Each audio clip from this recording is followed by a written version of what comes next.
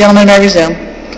It is disheartening that we stand here today divided, engaging in heated debate about expanding the ability of people to carry concealed weapons, and ignoring the most important issue confronting our country, the jobs crisis. We're debating an effort to undermine the ability of states to protect residents from the scourge of gun violence. And we have before us a bill that will effectively preclude... That's correct. The House is not in order. Will members please take their conversations from the floor? The gentleman deserves to be heard. Thank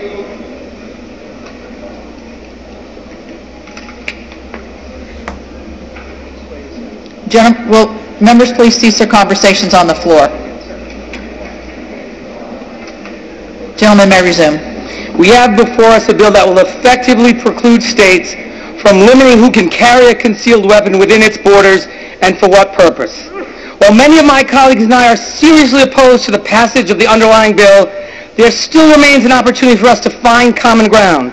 There's a chance for us to unite around a reasonable and common sense amendment which would prevent the privileges in this bill from being extended to some of the most dangerous individuals in our society, individuals who have or intend to inflict great harm upon our communities and our nation.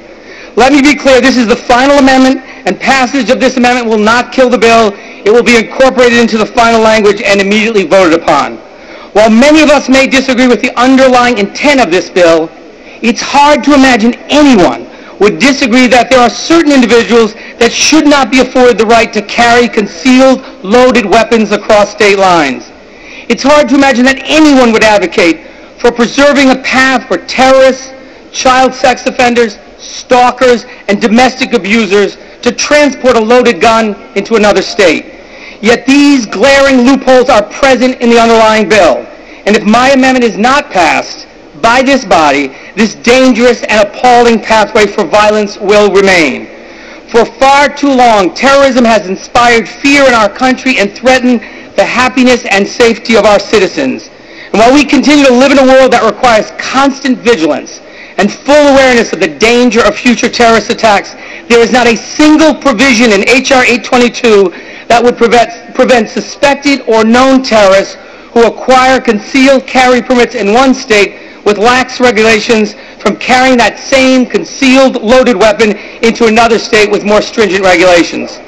In addition, many current state concealed carry laws do not sufficiently protect victims of domestic violence.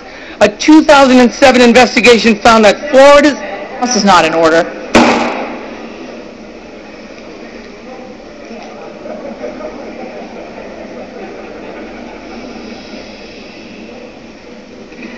Gentlemen, may continue. A 2007 investigation found that Florida's licensing system had granted concealed carry permits to more than 1,400 people who had pleaded guilty or no contest to a felony, 128 people with active domestic violence injunctions, and 6 registered sex offenders. In fact, in 2010, Gerardo Regalado, a man who had a record of violent behavior against women, was able to obtain a concealed handgun permit in Florida. He then went on to commit the worst mass killing in Hialeah, Florida's history when he killed his estranged wife and 3 other women at a local restaurant. H.R. 822 will force other states to recognize Florida's concealed carry permits, the same permit held by Gerardo Regalado. Finally, there's no protection in H.R. 822 to prevent individuals convicted of a sex offense against a minor from carrying a concealed loaded gun into a state whose requirements might have otherwise prevented that individual from acquiring a concealed carry permit. Child sex offenders, individuals who create unimaginable, lasting harm in our communities, should not be allowed to continue to perpetuate fear in the hearts of our children and families. H.R. 822 will force other states to recognize permits issued to these individuals who pose danger to our children. All too often, guns legally end up back in the hands of criminals, and nothing in this underlying bill would impede child sex offenders or domestic violence offenders from carrying their loaded, concealed guns across state lines. In the simplest of terms, my amendment would preclude child sex offenders, domestic violence offenders, and known or suspected terrorists from enjoying the privilege of concealed carry reciprocity authorized in the underlying bill. We owe this common sense amendment to our brave law enforcement officials and first responders who bear the greatest responsibility in protecting us from terrorist attacks. We owe this to our nation's children, whose innocence is threatened by dangerous individuals who prey on them. We owe this to the victims of abuse who deserve some consolation that the law will not send their abusers legally armed into another state to continue stalking, threatening, and perpetuating abuse. Now is the time for our chamber to unite. Let's demonstrate to the American people that we can use common sense and come together to do what is right. While there is no question that the Second Amendment embodies the right to bear arms, our citizens also enjoy the right to be free from the terror of gun violence. I urge all members to support this motion. Does the gentleman from South Carolina rise? I rise in opposition to the motion to recommit.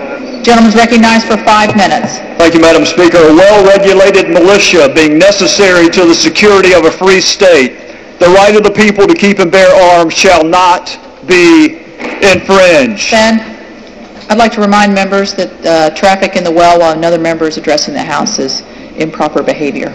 Gentleman may continue.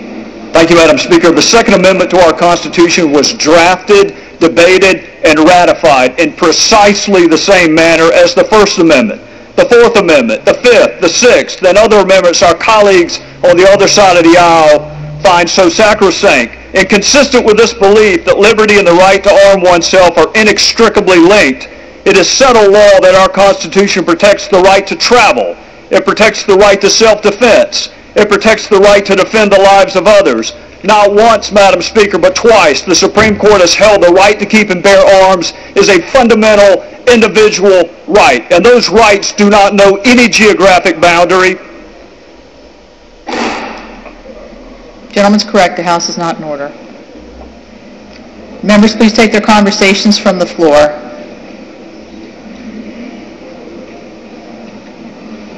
Gentleman may continue. Thank you, Madam Speaker. Not once but twice, the Supreme Court has held the right to keep and bear arms as a fundamental individual right, and those rights do not know any geographic boundary, and our right to defend ourselves does not ebb and flow with the vicissitudes of travel or because we transverse a state line. Despite the fact that these rights are protected in the Constitution, there are still those who seek to treat the Second Amendment as a constitutional second-class citizen. Sometimes those efforts, Madam Speaker, to denigrate the constitutional status of the Second Amendment are overt, and sometimes they are obscure. And as much as we appreciate the renewed, and I am sure short-lived, infatuation with states' rights embraced by some of our colleagues on the other side, let me ask you simply this: what limits are you willing to accept with regard to the First Amendment? Does your state want reporters to have to pass a test so they can exercise their First Amendment? Do you want 50 different versions of freedom of religion? What about the Fourth Amendment? Is one state free to dispose of the exclusionary rule because it doesn't agree with it? Do we have 50 different versions of what's a reasonable search and seizure? What about the Fifth Amendment? Do we have 50 different versions of Miranda? What about the Eighth Amendment? Are there 50 different versions of cruel and unusual punishment? We are delighted, Madam Speaker, to have our colleagues rediscover the beauty of the 10th Amendment and the concept of state rights. Eventually, we hope the same for the Second Amendment.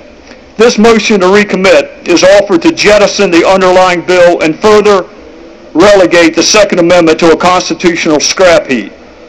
All of these amendments were dealt with in committee, Madam Speaker, and the matters of state law classifications are just that, state law. The fact that certain state legislatures refuse to protect their citizens does not mean this body will refuse or abdicate its responsibility to defend the Second Amendment. This bill, Madam Speaker, H.R. 822, has 245 co-sponsors, more than half the members of this body, and it enjoys that wide and diverse support because it is emblematic of our forefathers' genius. They gave us the fundamental right to travel. They gave us the fundamental right to protect ourselves. They gave us the fundamental right to protect others. And they gave us the fundamental obligation to defend liberty. I urge my colleagues to oppose this motion, and I yield back the balance of my time. The Without objection, previous question is ordered. The question's on the motion to recommit. Those in favor say aye. Those opposed say no. The noes have it. Ask for a recorded vote, please. Gentleman from Rhode Island has asked for a recorded vote. Those favoring a recorded vote shall rise, a sufficient number having risen. Recorded vote is ordered. Members will record their votes by electronic device. Pursuant to Clause 8 and Clause 9 of Rule 20, the 15-minute vote on the motion to recommit will be followed by 5-minute votes on passage, if ordered, and the motion to suspend the rules on H.R. 674. This is a 15-minute vote.